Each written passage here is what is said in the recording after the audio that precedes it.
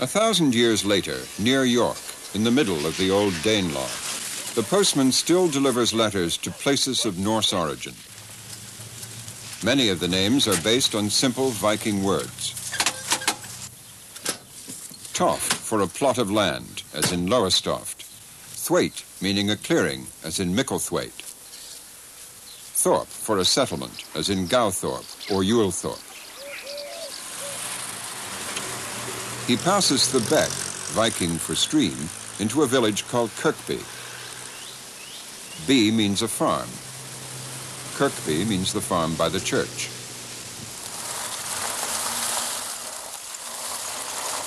Today, the postman is visiting a farmer of Norse descent named Erwin Bealby.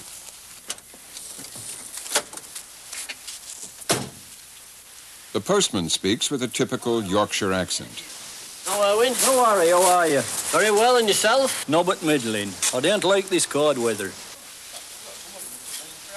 Erwin Bealby speaks a much older and stronger Yorkshire variety of English. What have you brought me this morning? You seem to have a fairish load of stuff. Yeah, well, there's a variety in there. This feels like a bake. Aye, well, I'll let you up meet and see, shan't I? That is Anyhow, I'm middling a walk to the Harry, so I'll let you get on. See you. It's very difficult talking folks' dialect because they don't know what you're talking about. I mean, you've only to take village that I live in.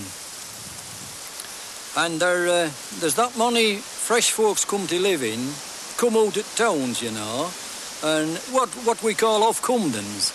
And the grand folks, but of course there isn't jobs for folks around here, and they go to work at towns, into city, into York. And, of course, if you were to talk to them in dialect, they wouldn't know what the world you were talking about. Erwin Bealby's conversation is riddled with Viking words like adel, meaning to earn. You're going to do a job because you want to earn some money. You want to addle some brass, as we would say in Yorkshire. Mun, it means you must. And laup, well, it means to jump. Laup out the yacht. Jump over the gate. A stoup is a gate post, you see. Well, her bag is the udder of a milking cow. Milk cow. To tame is emptying, pouring or anything, you see. You tame your bucket into its sile. It's a strainer, is sile.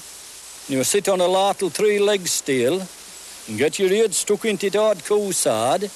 By God, it was a grand job on a frosty morning. Erwin's surname, Bealby, is Norse, but he actually lives in Bolton, which is Anglo-Saxon. Names ending in ton, like Malton and Pocklington, are typically Saxon. So are place names ending in wick, ing, ford, and borough, as in Pulborough. I tell you, I've missed Mr. Vaughan. Hasn't got a lot of Like the names. Viking names, Anglo-Saxon endings are also descriptive. Tun was an enclosure. Ham was a town. Stead meant a site. Stow, a place, often religious. And wold meant a hill.